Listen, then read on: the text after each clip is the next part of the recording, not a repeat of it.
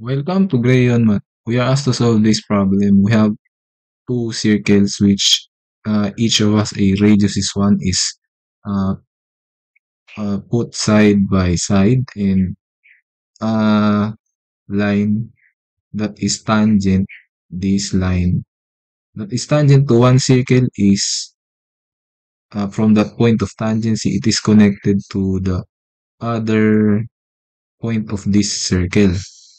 So and another line from the point of tangency of this second circle is connected via a line to this point of the other circle which is in the left.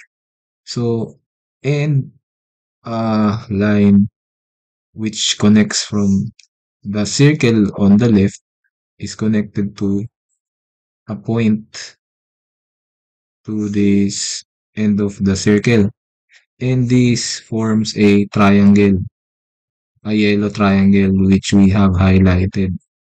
Okay, and we are required to find the area of this triangle.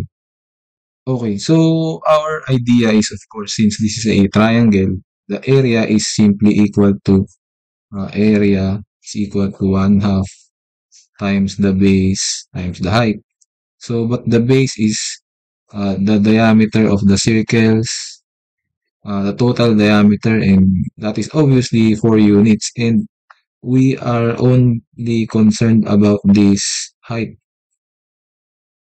Okay, so with if we have this height, then it will be easy to find the area. So let us focus on finding this first. Okay, so first thing you may ask is that if we draw a line from the intersection of the two tangent lines from this intersection to uh, this point where the two circles meet. So this is actually a right angle. So you may ask, uh, okay, so actually this point where the two points of tangency intersect, this is actually, we can draw a vertical line from this point where the two circles meet, and this is actually a vertical line, and this is 90 degrees. And that is 90 degrees because uh, these two points of tangency has actually the same distance. If these two lengths has the same distance. Okay, so if you point out their intersection, this will be actually collinear with this point because they have the same distance. Okay, so let us draw a line from this point of tangency, any two point of tangency. So I choose the left point of tangency to the center of this uh, circle on the left also. And this is actually, since this is a point of tangency, then this is 90 degrees. And therefore, this triangle is actually a right triangle with a hypotenuse of this, since this is 1, then this whole length is actually 3. And this radius, since this is the radius of 1, then this is actually 1 unit. Okay, so next is we draw another line from the point of intersection between the two tangent lines to this point. So we draw a line and we see another right triangle. Okay, so we compare this next right triangle with the right triangle earlier. Okay, since we are dealing with right triangles, we can make this actually reference angle theta. Okay, so the desired length is actually the opposite. If we focus on this smaller triangle, the desired length is actually opposite the angle theta. So this length, and also adjacent side is available.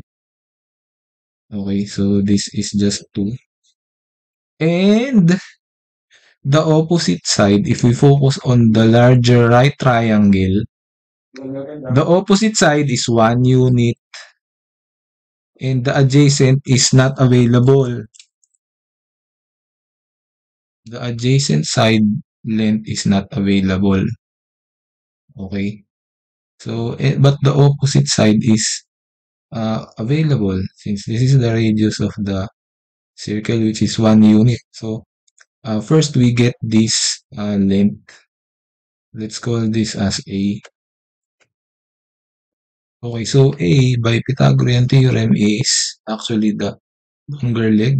So, the longer leg of this the larger right triangle. So, the hypotenuse is 3 earlier. So, we have 3 squared is equal to A square plus 1 square.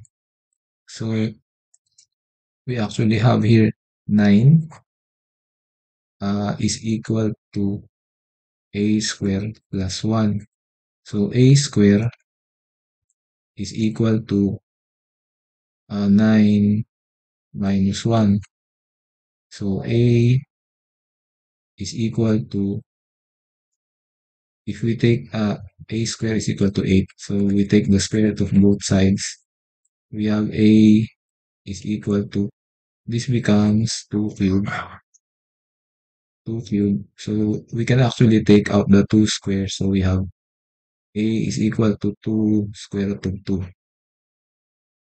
Okay, so focusing on the opposite over the adjacent side with respect to angle theta. So if you focus on this smaller triangle,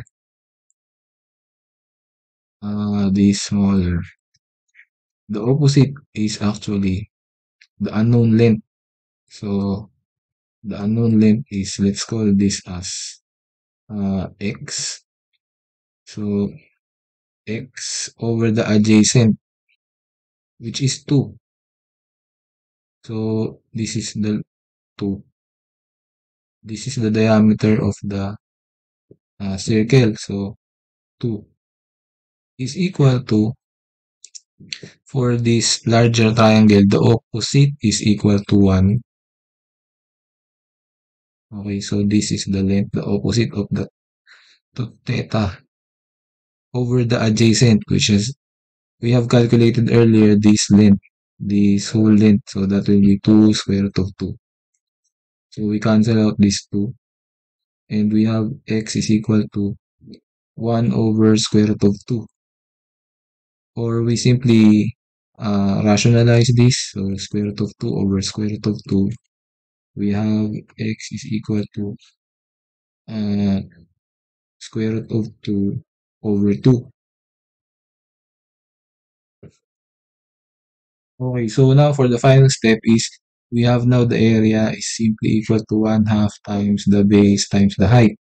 And area is, in our case, is 1/2 times the base. The base is actually the diameter of the two circles combined. So that will be 4. So if you have radius, let's say this is 4r, that is the base of this, because there the base is actually uh, the twice the radius, so that will be 4r times the height, and the height is actually x, we have calculated earlier.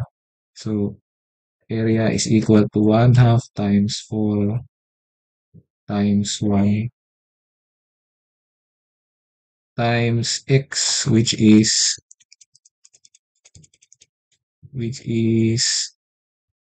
4 times 1 times x, which is square root of 2 over 2.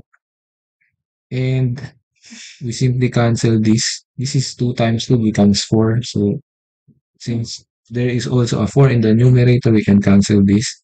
So we are left with area is equal to square root of 2 square units. And that is our answer. So thank you for watching until the end of the video. Please like the video if you like our solution, and don't forget to subscribe to the channel and hit the bell icon so you will be updated for more math videos like this. Thank you. Bye.